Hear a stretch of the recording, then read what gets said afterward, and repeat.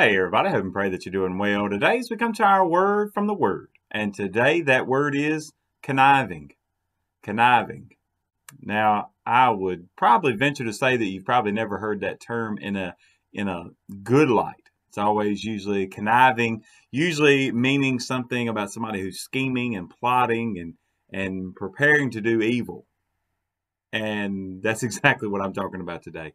The way that conniving people can be. Now, let's be very careful anytime we're talking about, even like the psalmist here, as he's talking about someone else, it's in his complaint and his argument is the same as we all would say is, God, don't you see what's going on?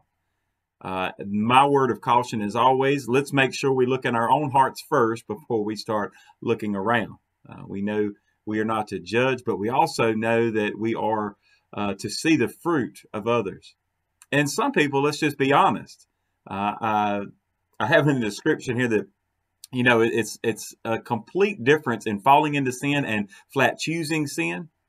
And some people not only choose their sin, but they gloat about it and brag about it. So in that, I don't have to be a judge when you're flat telling me what you're doing wrong. And I've actually had this happen before. I've heard someone actually tell me, hey, I know I'm going to hell. And then they continue to live their life the way that they wanted to. And you just think about how sad of a statement that is, that somebody says that they realize that, but I think when they say it, they really don't realize the gravity of it. But now today in this psalm, in Psalm 52 today, we're going to look at the first 4 verses of the psalm. But I want you to kind of think about the fact that David is feeling betrayed and is betrayed by a friend. And he says, look, you've been scheming and everything else. And here's the thing that we all need to know. God sees all and God will judge all accordingly. And so we're going to look at the first part as David here is upset naturally, as we all would be. And listen to what he says. Psalm 52, looking at the first 4 verses, says, why do you boast in evil, O mighty man? The goodness of God endures continually. Your tongue devises destruction, like a sharp razor working deceitfully. You love evil more than good, lying rather than speaking righteousness, Selah. You love all devouring words, you deceitful tongue. Now, he doesn't really hold back any punches. He's making sure he's sharing exactly what's on his heart and what's on his mind. And can you think about or imagine that there are those, you don't have to imagine very hard, that there are those who love evil more than good. But this is obviously somebody, a friend of his, somebody who would have known the goodness of God. And yet they still chose evil. See, it's something for us to look out in the world and say, okay, well, yeah, there's plenty of just pure evil out there that, yes, they're choosing evil. But what about those within the family of God? What about those, I would say, even within the self-proclaimed family of God? Those who claim the name of Jesus. This is why I say we have to look in our own hearts first to make sure we're not one of those that's conniving.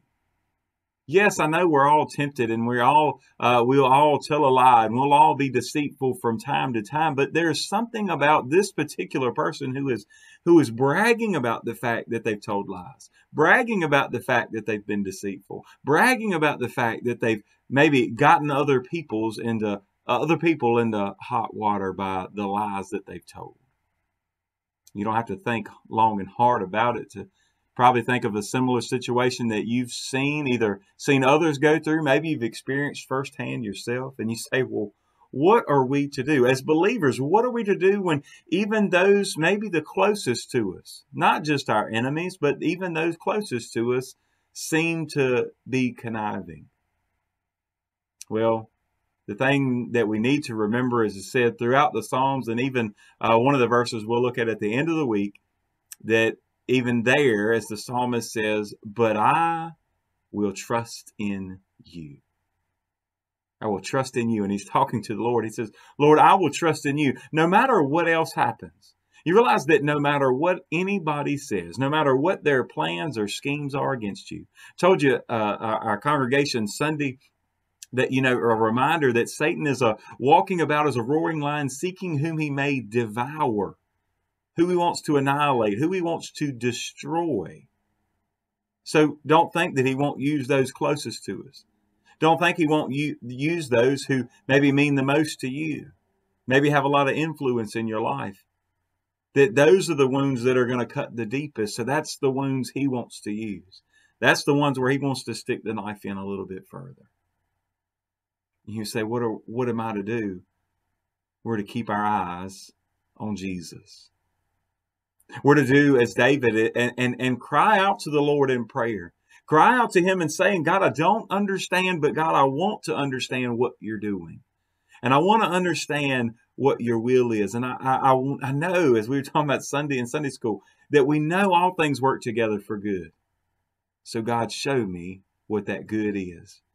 Because no matter what the enemy is scheming up, we know that God's plan and God's will be done. So let that be our prayer, that his will be done, not ours. God bless you, and I pray you have a great, great day.